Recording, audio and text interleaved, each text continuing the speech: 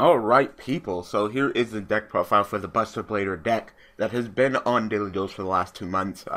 Polls went up, Buster Blader's on there. It didn't give out for a third month, and you know what? I'm totally fine with that, because after 2 months, I pretty much got the gist of the deck. It wasn't more just fixing the deck, more just playing it for your guys' entertainment. I was pretty much definitively done making the deck, and I'm going to be doing a deck profile of the deck, taking it off, and then, of course, at the same time, the video for the deck that I'll be replacing it is up now. Fucking Nordics. Thank you guys. I really appreciate it. I will try to get some wins in, but holy shit. We're going to be doing something new and unique starting off with, but if that doesn't work and you guys are like, no, don't do that, do a pure Nordic deck, and I will try, you know.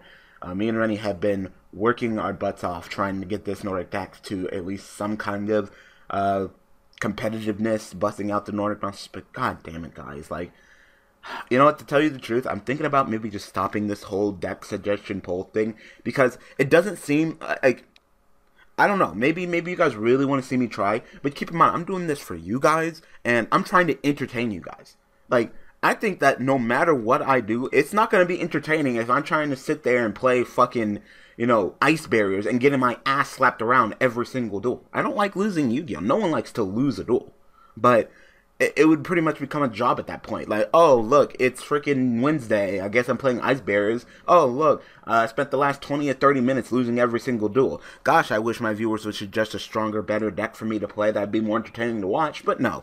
You know, like, I'm not sure if you guys just really want to see me do it, or you guys are just trolling, but I can't tell, and the point is that it just seems like since we started it off, we've just been going downhill when it comes to decks for Daily Duels, to the point where, you know, I wouldn't even mind at least one meta deck per month, but instead I just get decks that aren't even remotely good. They get suggested, and I'm just like, nah, that deck's not gonna, like, go ahead, suggest it. I'm trying to be nice, but I seriously doubt that deck's gonna get selected. And then the deck gets selected, and I'm like, fuck me, you know, just like, fuck me, so I'll try, you know, and that's not the only deck that on this month that's just like, okay.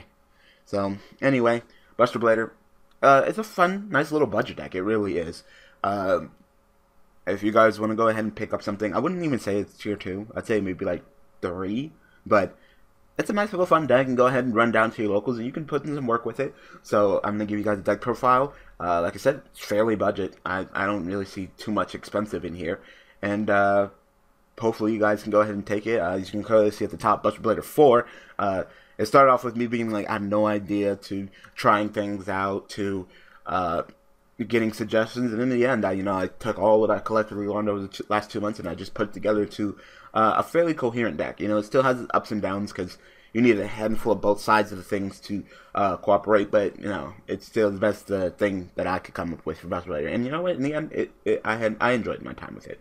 Let's get started. So, we're running the pendulum mechanic, and the reason why, so we can special summon them level 7s from hand. That's pretty much it. But not only that, but also the monsters that are in the pendulum scale are also level 7. So that means that if I happen to open up with multiple of these monsters, and I need to pendulum summon them, I have my level 1 tuners, I can go into some sync 8 plays without even having to worry about Buster Blader. So the deck is not even a one-trick pony like that. So that's actually pretty good. So we have 3 Dragon Pit and 3 Yankee Magician. These are our pendulum scales, 8 to 3, which is fine. We run 1 Wisdom Eye. He recently got hit down to 1 on the April TCG list, and he's been at 1 in the OCG list, so he's at 1, which is fine. It hurt, but, you know, I simply replaced him with 2 other cards that just happen to work just as fine. So we run 1 Performer Pal Skull Crobat Joker. He is also at 1, but getting to search for Performer Pal Monster or Magician was good. I already ran him for the Magicians, but now, because we're actually running some Performer Pals, he gets in even more work, so that's good.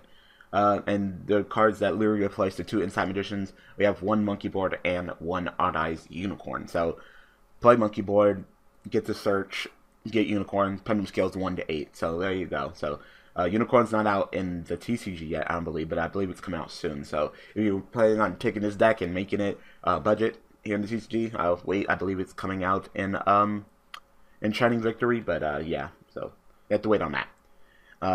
Then we have our Buster Bladers. We have 3 Buster Bladers and 3 of our Destruction Sword Masters. Why are we doing this? Like I said, we're trying to bust out as much summons as possible. but I'm also trying to keep it clean. I need to get these guys as soon as possible to make sure that I can go and pendulum summon. I felt that running this guy and running this guy is better than running the actual Buster Player Searcher card, because this guy counts as Destruction Sword. We are running the trap, so excuse me. I totally don't mind activating the trap and pitching him. You know, I easily search him through him, and he's level 7, so that we have some Sacred Swords. I was running 3, but I cut down to 2, but I was getting kind of cloggy, and it kind of made me want to do it all the time. Like, it's like, oh, I want to play Sacred Sword, even if it's not the appropriate time. So, with a lot of things kept in check, the Pendulum Mechanic, the Sacred Sword, the Trap card, I totally don't mind running more as this guy, and of course, Buster Blader. So, and with him being counted as Buster Blader while in the graveyard, it does help as well. So, yeah. You could probably, if you want to, cut him down a little bit, but I was like, no, I want to get this guy. I need to get him. You know, because the quicker I get him, the quicker I pull off my plays. Either one of them, pendulum summon them, right? Summon a level 1 tuner, sing. He counts as Buster Blader in the graveyard, so this guy can summon this guy back from the graveyard, which is also fine as well. So, just for the fact of the name being Buster Blader and doing all that, that's the important part. 3, the companion, very important card. He's probably the core monster of the deck. Like, you really want to get him.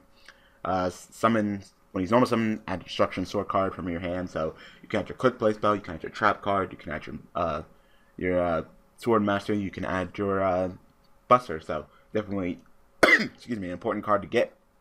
And you contribute it, especially summon a Buster Player from your hand to graveyard. He does not count as Buster Player in the hand, which kind of sucks. But if he's in the graveyard, then you can go ahead and summon him with that. And then discard in your graveyard, and you control a Buster Player. You could discard a Destruction card, special summon from the graveyard. Go and use one of these either or effect, but it's still fine. You know, very helpful. You definitely run triple. Then we run triple of the Dragon Buster Blade. This one's also good, especially walking out of the extra deck. If it's equipped to a Buster Blade, your opponent can special some cards from the extra deck, which is just great. You know, so it's kind of like a Monarch. Pretty much before Monarchs really came out, and TCG kind of locked you out of the extra deck, was fine. You can equip it to a Buster Blader, unequip it to a Buster Blader, and then go for a synchro play. So just summon Buster Blader, equip to Buster Blader, unequip, sync to your Buster Dragon, go ahead and summon back Buster Blader. So the plays are definitely there. Run 3 of the Sage Knight with Eyes of Blue. So this is a Searcher card. I know it's a Blue Eyes card, but it actually works with this deck too. So it's not out yet. It's coming out soon in Shining Victory. So there you go. I don't believe it should be too expensive depending on the rarity. So trying to keep the deck still budget. This card is normal summon. You can add 1 light level 1 tuner monster from your deck to your hand. So you add your boss monster, well, not your boss monster, but your main tuner, your go-to tuner, which is great. You can also add Effect Veiler. So, you know, as soon as you run this, you know, I mean, summon this, add Effect Veiler, have Buster Blader sing, and then you just get to search for Effect Veiler to hold off your opponent's place. That's good too. Like I said, you won't be doing any Blue Eyes actions, but just the fact that it's a tuner that searches for more tuners, I mean, it works. Then Effect Veiler. I explained it, but yay, Effect Veiler. There's really no traps in this deck, so having defensive plays with Effect Veiler is not bad at all. Then probably one of the more expensive cards in the deck are running triple Twin Twisters. Twin Twisters is just a wonderful, great card, and like I said, I'm running most of these cards. I totally don't mind pitching this guy to the graveyard. There's been a handful of times I'm like, Twin Twister, push this guy to the graveyard. Oh, now he's Buster Blader in the graveyard. Summon him, tribute him. He casts his Buster Blader in the graveyard. There you go, done. So, just the fact that not only is it just Twin Twister pop that back row, but, you know, similar to Forever Epics, like, man, use it as enabler plays. I mean, hey, not Twin Twister's fault. It's my fault for taking advantage of it. We run triple Pendulum Call. Despite Wisdom Eye going down to 1, we still have triple Pendulum Call, so Pendulum Call set up my Pendulum Scale. Simple as that. Very powerful card. Very powerful card. Really surprised I didn't get hit down to 1 in TCG. Only in the LCG, but, you know, I don't really think that anybody's going to be doing much in the Magician engine anyway with all the rest of the top decks, so. We run 1 of our Sword Fusion. Quick play, very great. I love to go ahead and have a Buster Blader on my field with the Synchro guy, because all my opponent's monsters count as dragons, which means I can go ahead and pretty much spot fusion my opponent's monsters, because all their monsters are dragons, which means they're the dragon. I have the Buster Blader, bust out my fusion monster, so it's pretty good. You can always get this card back from the graveyard by sending 1 card from your hand to the graveyard to add this card back, which means that you really don't need to run multiples. It is a Destruction Sword, so you can go ahead and discard it for the Trap card as well, so that's also great. 2 Sacred Swords, there's a lot of 7s. You're 7, you are 7, you are 7, you are 7, so we literally have 16 sevens, I did my math wrong, 16 sevens, 2 Sacred Swords. You know, like I said, 3, like I said, it's too tempting, because you still got to keep your plays. You're trading your known for your unknown, especially depending on what the 7 is, so sometimes you don't want to do that. So that's why it's that 2. And then triple of our trap. Discard a destruction sword card, special summon it with Buster Blader. You can Buster Blader monster, I believe that you can summon either or of these guys, I believe. Yeah, because it says Buster Blader monster, not Buster Blader. So you can summon either or of these guys. You can banish this card from your graveyard to fusion summon 1 Buster Blader fusion guy by banishing. So all you need to do is banish a Buster Blader and a destruction sword dragon guy. Oh no, just a dragon type. So simple as that. So this card's really good. But summon out your Buster Blader from your deck is great. You have plenty of destruction swords. This card, this. So you have plenty. And then go ahead and kind of miracle fusion with a trap. Unique. Alright, let's go ahead and get to the extra deck. We run triple of the Dragon Buster Destroyer. This guy is really good as long as your opponent has monsters, especially with your fusion. And he gates all dragons effects, so this guy's like, hey, all your opponent's monsters dragons. He's like, hey, this negates the effects of dragons. So that's great. Inflicts piercing damage, gains 1,000 attack for each dragon your opponent controls or in their graveyard. So really beefy. The only thing that sucks is he can't attack directly. You probably could deck you like, where's the Regeki? Decided not to play Regeki because it kind of fucks with him. It's kind of like, I Regeki you, now you have no monsters. There's been a handful of duels where I just sit here with the fusion guy and do nothing because I can't attack my opponent directly. It really does suck. It really does. So, yeah, but, you know, all your opponent's monsters will become dragons with this guy in the field. This guy's like, hey, all dragons are stuck in defense position and their effects are negated, and you pretty much just fuck up your opponent, so it's great. Then you equip him with, this guy says that your opponent can't summon from the extra deck, and it's just winning, so.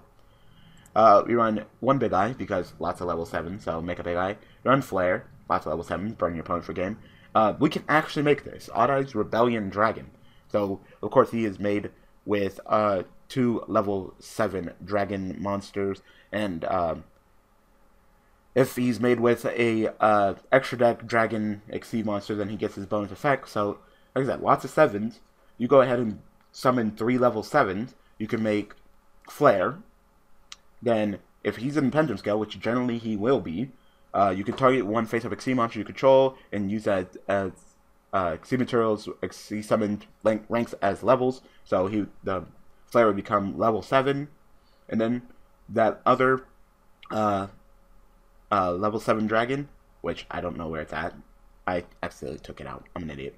Yeah, there was Odd Eyes in here, so I can't really make this.